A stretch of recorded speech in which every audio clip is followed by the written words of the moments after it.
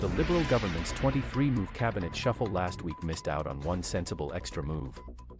As a major review of Canada's competition policy continues, it's a good time to highlight competition's crucial importance in the economy by giving it its very own minister. An effective and dedicated competition minister might actually raise Canadians' incomes by thousands of dollars a year.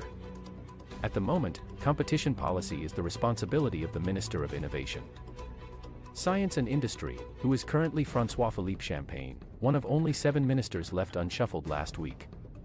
Many observers think Champagne has been effective in executing the government's priorities. But his portfolio is vast and he is known mainly for his efforts to drum up investment. It would be better for policy and for the country if advocacy for competition and oversight of its enforcement by the Competition Bureau were given to a new Minister of Competition, who could also more easily stick-handle future reforms.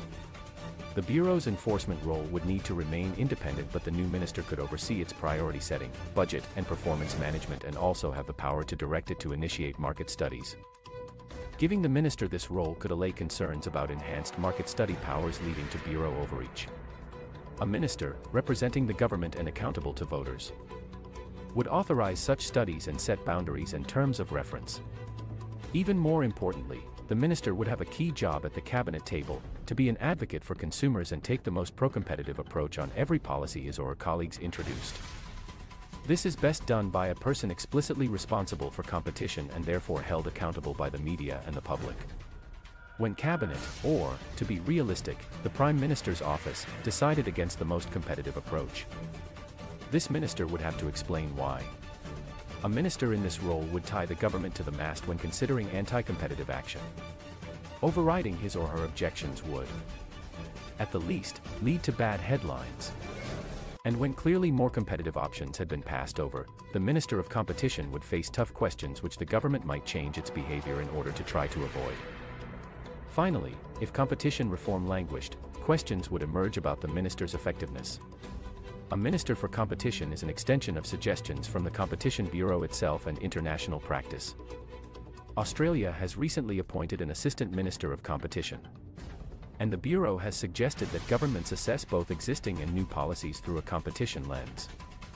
That would be a useful start, even if such assessments risk becoming but one more skimmed page on already lengthy box-checking cabinet submissions that ministers and staff may or may not read or internalize.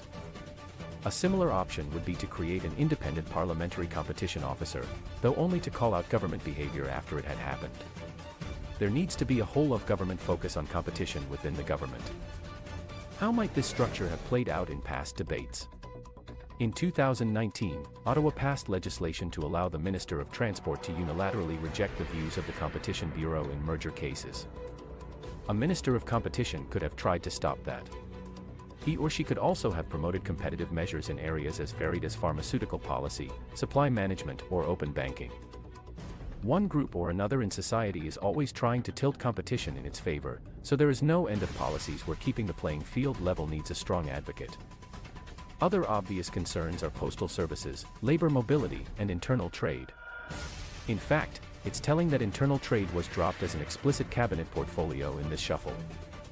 An advocate for competition with a clear mandate to promote competition at the cabinet table could tackle these issues better than a Minister of Industry whose purview includes responsibility for sectors, like telecom, that have significant competition issues. The debate on how much to shelter such industries from competition for industrial policy purposes should not take place inside one minister's brain. It should be fought out at cabinet table, with a strong advocate for competition going up against those who would hand out protectionist favors. But the main reason to appoint yet another cabinet minister with yet another office, staff and limousine is that raising the government's and the public's focus on competition could increase Canadians' well-being. We are among the world's worst performers on barriers to entry, whether to domestic or foreign would-be competitors, and government involvement in business operations. A Minister for Competition, an inside advocate for competition, would help tackle the anti-competitive conduct sanctioned by governments. Australia embarked on ambitious competition reforms during the 1990s. Its Productivity Commission has estimated they increased annual GDP by at least 2.5%.